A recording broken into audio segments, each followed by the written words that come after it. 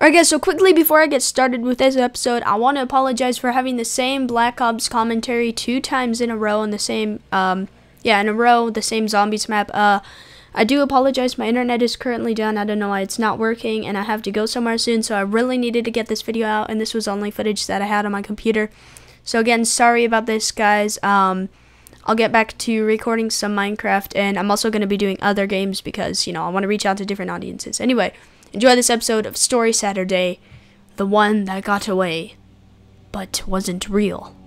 So, everybody has crappy mornings. Whether you have school, work, unless if you're a YouTuber, obviously, then every day is freaking fantastic. But whether if it's school, work, I don't want to go to school, I don't want to do work, or if you're retired, you're just lucky as hell.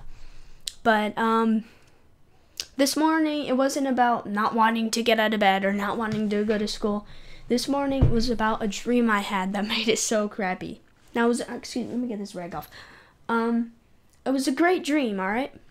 But, here's the thing. Let me just tell you my dream. Alright, so I dreamt the night before, or earlier that morning, I suppose, that I went on a vacation to somewhere where there was a farm or something. Like, there were a ton of farm crops, livestock stuff, and tons of stuff like farmed there.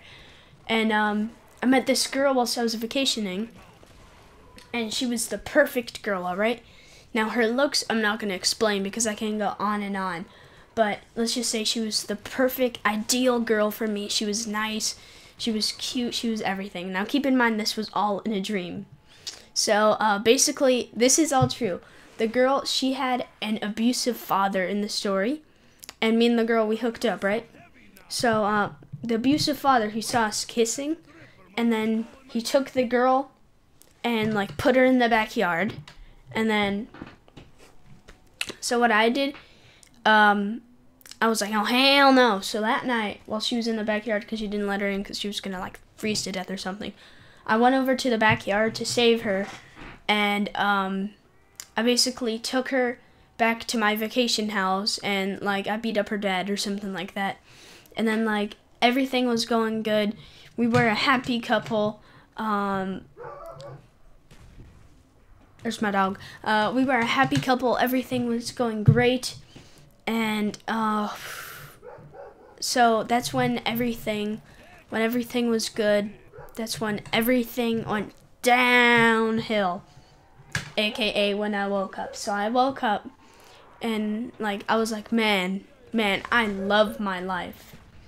And then for the first half a second, I thought that whole entire thing that I had just experienced wasn't a dream. So anyway, it wasn't a dream. So what I did, it wasn't a dream, and I thought everything was great. So I just started bawling. Because it was such a good dream, and I want it to be true, I wanted it to be real, but it wasn't. So I thought I was recording freaking face cam this whole entire time, but my camera turned off. I'm sorry for that pause. Anyway, it wasn't real, and I just was crying my eyes out, and it was just such an emotional morning. That's honestly all I have to talk about. My dog is so annoying. It might not have been the funniest, but yeah, that's it. So, yeah, I just thought that was kind of funny how the one that got away was in a dream and wasn't.